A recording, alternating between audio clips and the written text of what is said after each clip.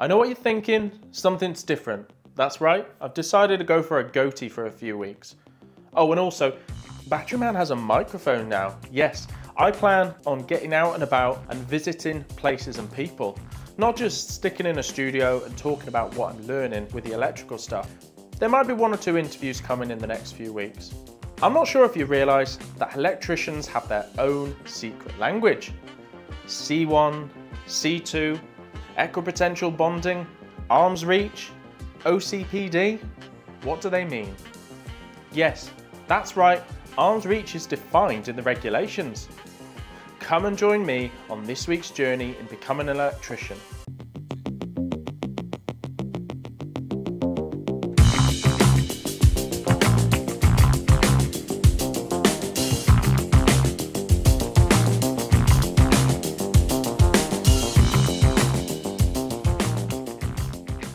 I started off this week by looking at the building regulations and seeing how they affect the install of electrical work.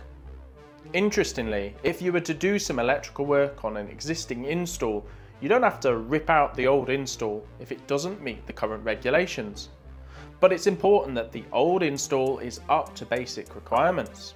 An example of this would be the old colours of cabling with the red and black that was phased out in 2004.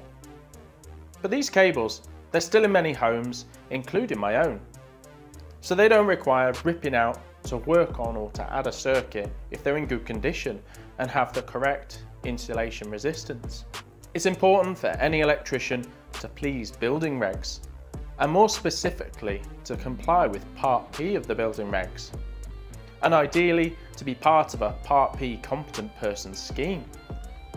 This means that the electrician doesn't have to contact building regs before they carry out work, or to have another fully qualified third party certified to inspect their work, but instead they hand over money to an organisation instead who'll do it for them.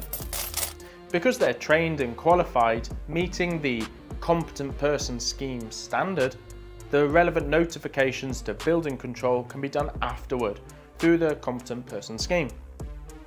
One operator, for example, is NICE-IC. You may have spotted them on electrical vans. I'm not sure how much it would cost, but it would certainly need to be factored in if going self-employed. I've got to talk about arm's reach. The wiring regulations for electrical work quite literally defines an arm's reach as 1.25 metres and 2.5 metres from the ground. Now you know, this is definitely for safety. Sometimes you want people to be able to reach things, and sometimes you don't want people to be able to reach things. So that comes in important. Equipotential bonding is one of the terms in the glossary I studied about this week.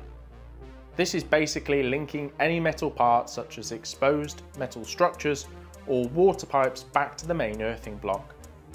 This is so that there can't be any rogue voltages that could cause you any harm. And because I know you're dying to know, an OCPD is an overcurrent protection device and not a personality disorder. Yeah, that's OCD. Yes, what we're really talking about is fuses and circuit breakers. This glossary is quite literally pages long. The names or words that interested me most related to EV charging, where it described the different modes for charging, starting with the standard granny charger mode 1 charging, which doesn't exceed 16 amps, through to mode 4 charging. I believe mode 4 are the beefy DC chargers on the road networks. I was also interested in the descriptions for the different parts of solar or PV photovoltaic, from the array to the module and so on. I then looked this week at the process for testing and commissioning, breaking down each of the steps.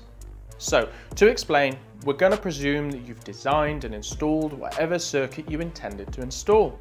With the system dead, regulations require that the system is inspected and tested to ensure that it follows the wiring codes. The tests that would be carried out are the ones that we discussed in week 2 and week 8. Once we're happy with the test meeting the standards, the system is then made live and you can check the correct operation of the equipment connected and the earthing tests. A certificate would then be produced depending on the type of install. The test results are then recorded on the certificate and it would be signed by the person that carried out the tests. On large setups, say for example the rewiring of a supermarket, it could be a different person that designs, a different person that installs, and a different person that tests. So they would all need to sign the relevant certificates. In domestic settings, it's generally one person that does all these things. This installation certificate will contain information that's relevant to the incoming supply, the earthing arrangements for the relevant circuits, and display the test results also. This certificate would then be given to the person that ordered the work.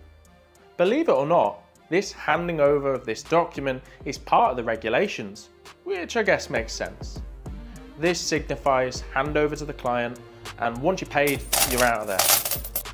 Well, I'm going to leave it there for this week. Next week we'll look at some of the unsafe electrical practices that I'm sure most electricians have come across at some point, usually in older properties.